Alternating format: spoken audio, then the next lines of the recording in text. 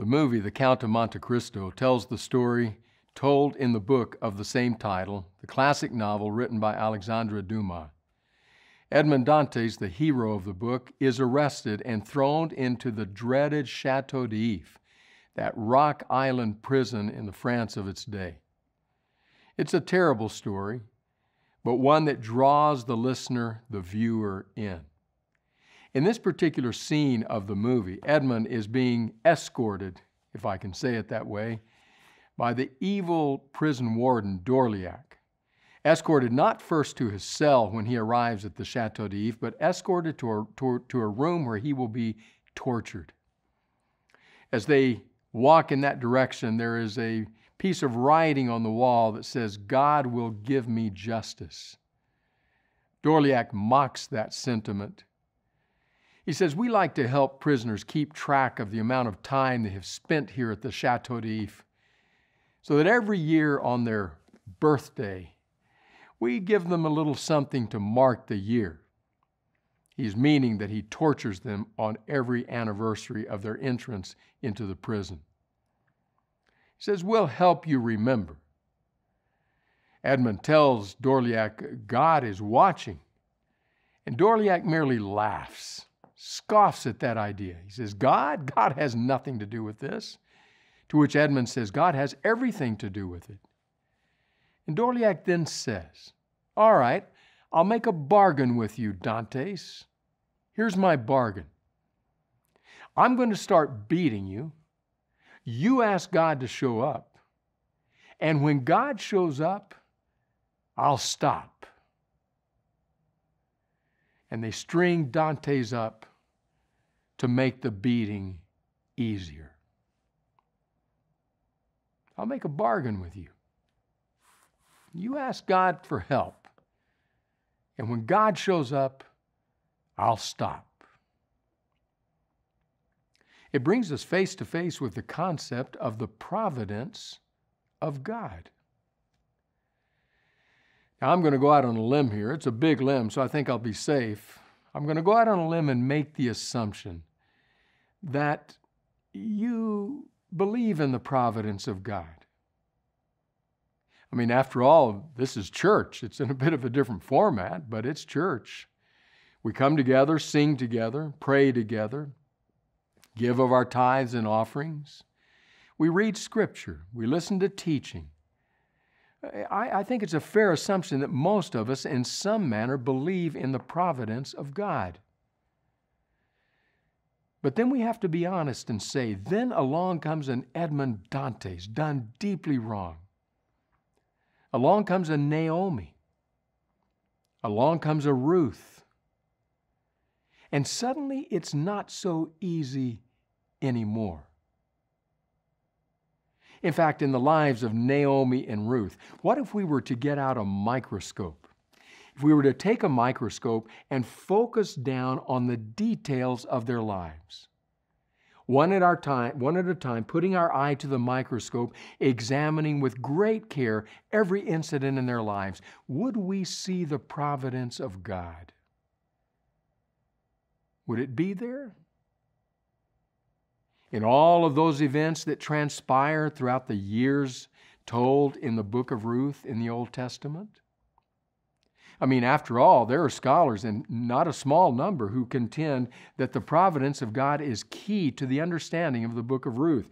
This is one representative quote of that mindset by David Atkinson. He says this, "If there is one theme more than any other which dominates the book of Ruth, it is that of the overruling providence of God and our human dependence on Him.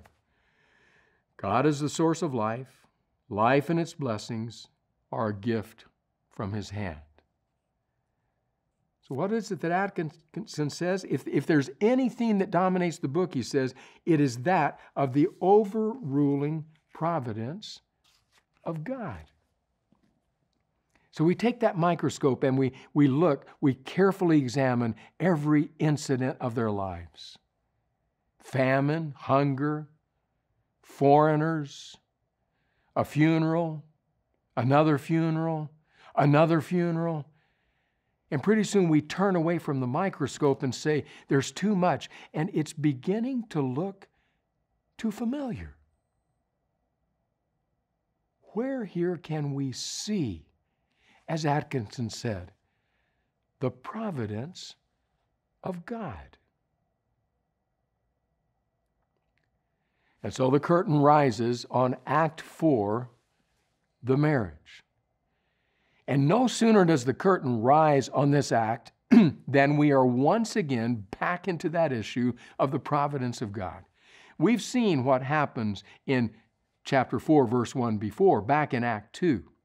You remember when Ruth just happened to find the field of Boaz, or more literally translated, happened to happen to find the field? Luck, fate, or a divine hand? Well, as Act 4 begins, we're right back in the same boat. Because in this act, there is an encounter that is, well, is it providential? In fact, we're going to read about someone, a man, who walks by, just happens to walk by at exactly the right moment. In fact, the more literal translation of the Hebrew is, he wandered by. So-and-so wandered by. And it just happened to be at the exact right moment. So let's read, as the act begins, Ruth 4, verse 1. Meanwhile, Boaz went up to the town gate, that's where they transacted business in that day and time, went up to the town gate and sat down there just as the family guardian he had mentioned came along, wandered by. Boaz said, "Come over here, my friend, and sit down." So he went over and sat down. My friend, he calls him. Why doesn't he call him by name? Certainly Boaz would have known his name. Bethlehem was a small village. Everybody knows everybody's name. And this is a family member. And yet the text calls him my friend. Scholars think that this is the narrator's way of demeaning and diminishing the role of this family guardian. I won't even name him, not only because he's not important enough, but because of what he does. And in fact, those words, my friend, are translated by a wordplay in the Hebrew. Peloni almoni.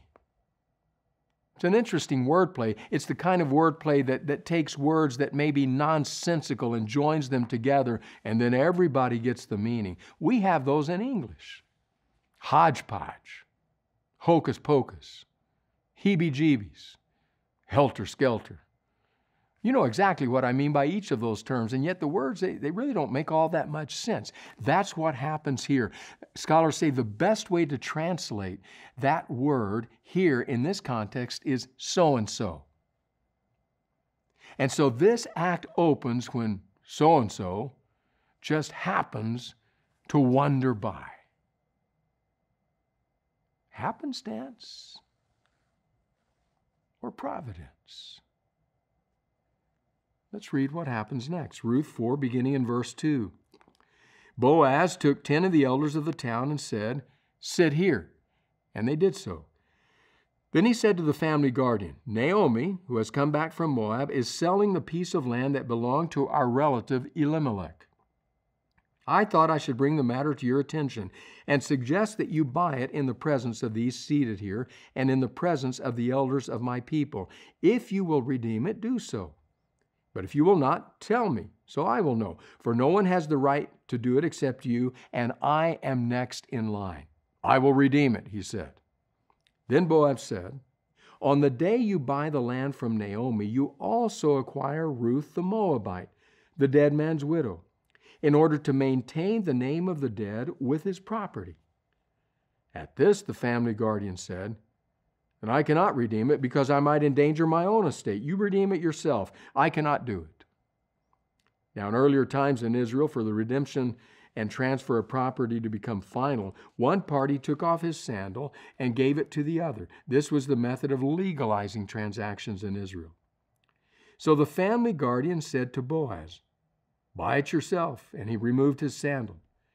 Then Boaz announced to the elders and all the people, "Today you are witnesses that I have bought from Naomi all the property of Elimelech, Kilion, and Mahlon. I have also acquired Ruth the Moabite, Mahlon's widow, as as my wife, in order to maintain the name of the dead with his property, so that his name will not disappear from among the family or from his hometown. Today you are witnesses." Then the elders and all the people at the gate said, "We are witnesses. May the Lord make the woman who is coming into your home like Rachel and Leah, who together built up the house of Israel. May you have standing in Ephrathah and be famous in Bethlehem. Through the offspring the Lord gives you by this young woman, may your family be like that of Perez, whom Tamar bore to Judah." Boaz is strategic. He lives out a simple statement that one of his descendants much later will make. When Jesus said, "Be wise as serpents, harmless as doves." So in the family gate where business was transacted, he talks to this Goel, this kinsman redeemer, this family guardian. He says to him, Naomi has come back. She's back from Moab. It's time that we deal with the property that had belonged to Elimelech. So you're the closest family guardian. Do you want to buy it? And immediately this man responds, "I'll redeem it."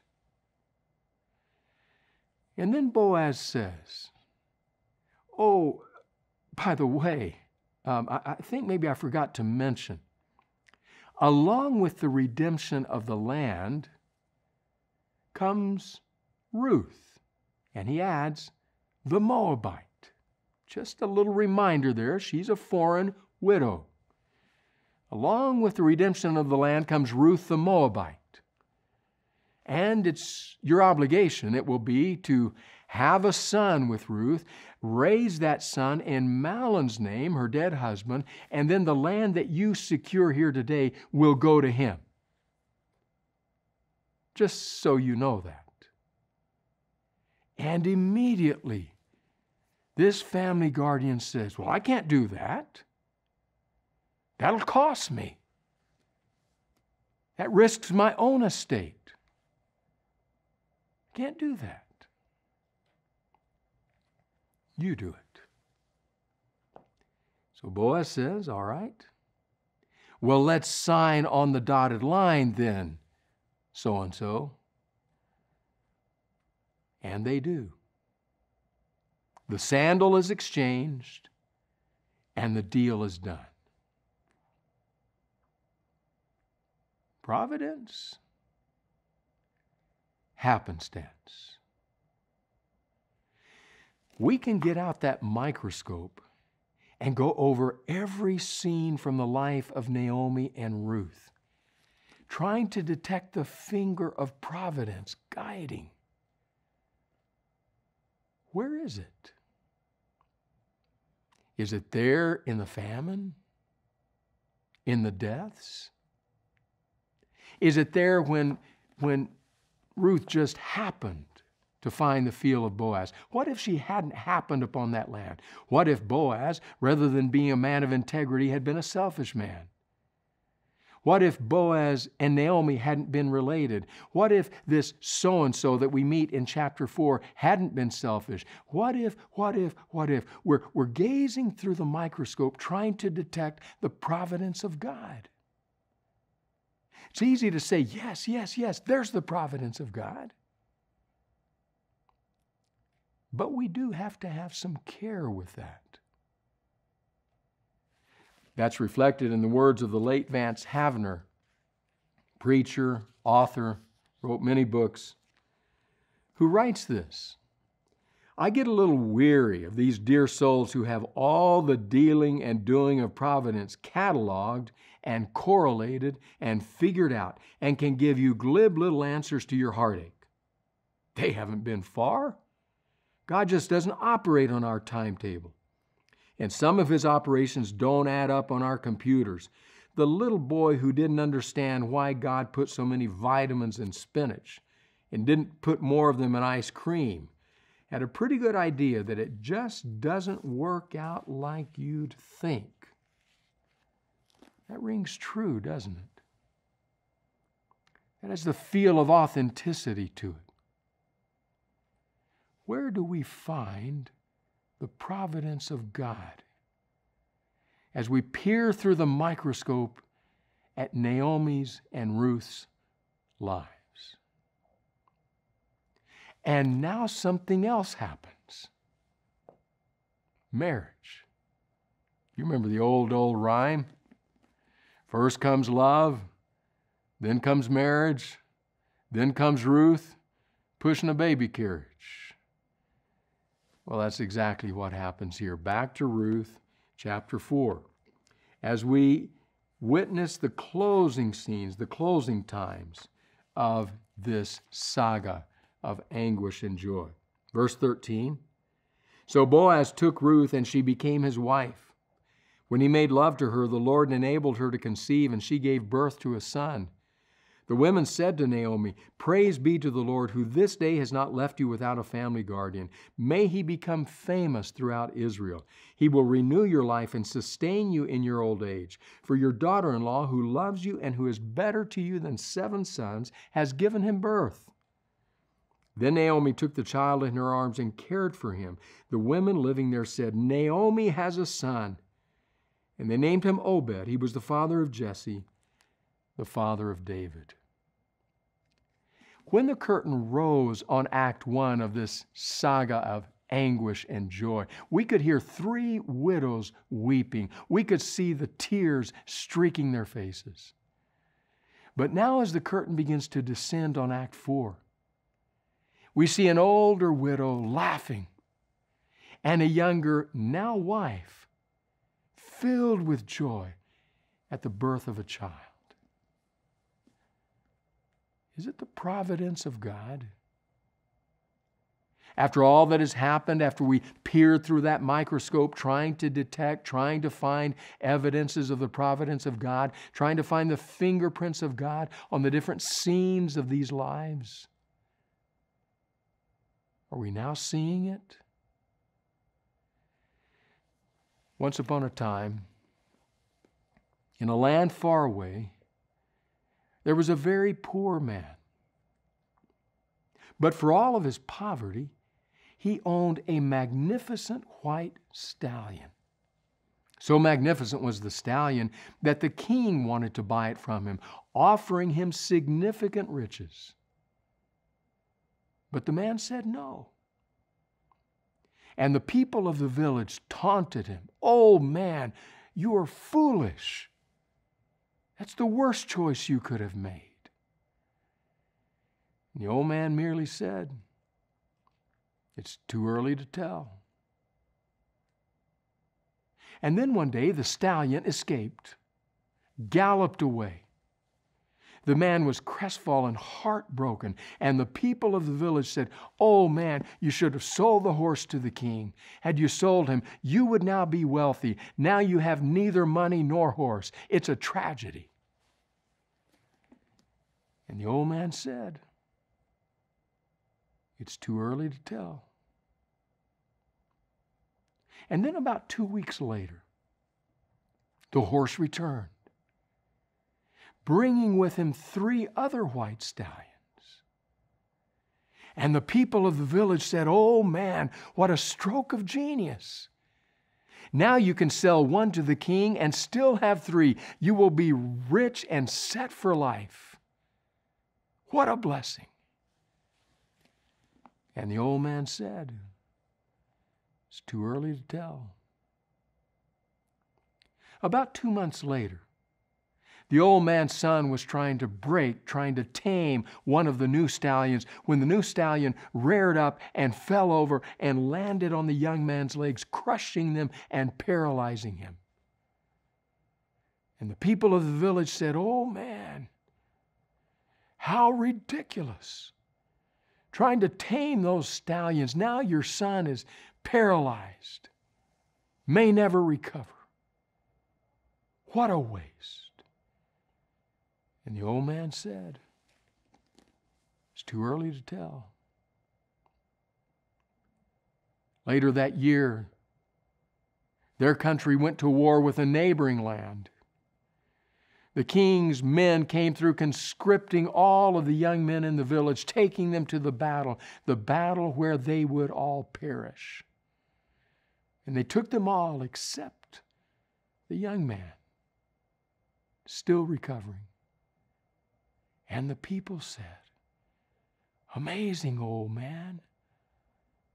Because of the accident, he still lives. What a blessing. And the old man said, "It's too early to tell." Reflecting on those sentiments, and maybe even on the sentiment of that line, "It's too early to tell." The Old Testament scholar K. Lawson Younger writes this: "In a fallen world that has lost all direction and certainty, the book of Ruth reaffirms time and again the sovereignty and providence of God. Just as God demonstrated his hesed through Boaz to the two widows, he demonstrates his loving faithfulness and loyalty to his people today through individuals living out the spirit of his word, motivated by loving commitment to people in need. God's hesed, God's covenant love and faithfulness, restored Naomi, and it restores us. As with Naomi, sometimes the process seems slow from a human standpoint, but gradually and definitely God acts to bring us back.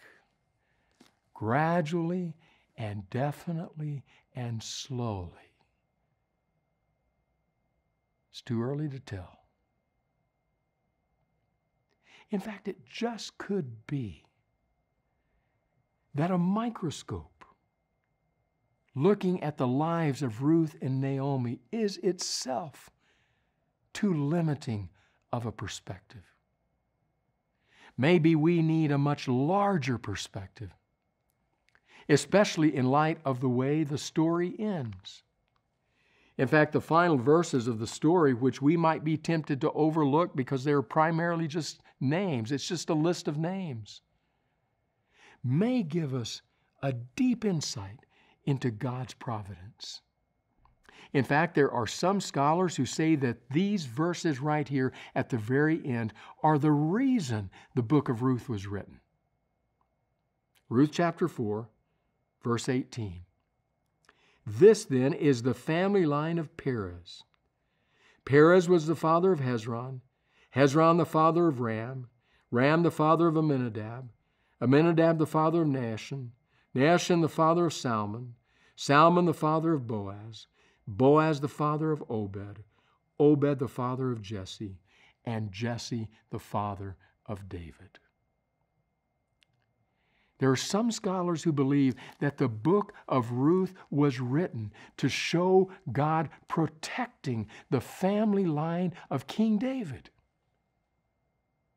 and ultimately protecting the family line of King Jesus. Surely a microscope is too small to see that. David Atkins, an Old Testament scholar, underlines that large view with these words: "And when Christ our Savior was born of David's line in that same Bethlehem, he was born into a family of ordinary people. And they too, by their willing obedience to the God who is gracious, focused most clearly in Mary's prayer, 'Behold, I am the handmaid of the Lord, let it be to me according to your word,' were instruments of God's providential purposes in his world. Our faith, our ordinary lives, our decisions too, are part of God's providential and gracious care. We today are part of the covenant family whose first father was Abraham, and which gave a welcome also to Ruth, the girl from Moab. We share in an interconnectedness of family life from their times until now. The God who called Ruth is the God who calls us in Christ. May we, like Ruth, like Mary, her great descendant, pledge our willing and loving obedience in response to God's gracious invitation to enjoy our place under the refuge of his wings." Maybe what we need to do, if we are ever going to see the evidence of the providence of God, is we need to back away from the extreme specificity of every detail. We need to walk away from the microscope. We need to get far enough back where we can look through the telescope. Look through the telescope and see the grand sweep before us. Because to fully understand the providence of God means we must peer not through a microscope, but that we must gaze through a telescope at the grand narrative not only of our lives, but of the history of the people of God. And it just happens. It just so happens that two women, two widows, help us see that vista very clearly. But you know, there was another woman named Ellen White, who with these very sentiments in mind wrote these words: God never leads His children otherwise than they would choose to be led if they could see the end from the beginning and discern the glory of the purpose which they are fulfilling as co-workers with Him. Amen.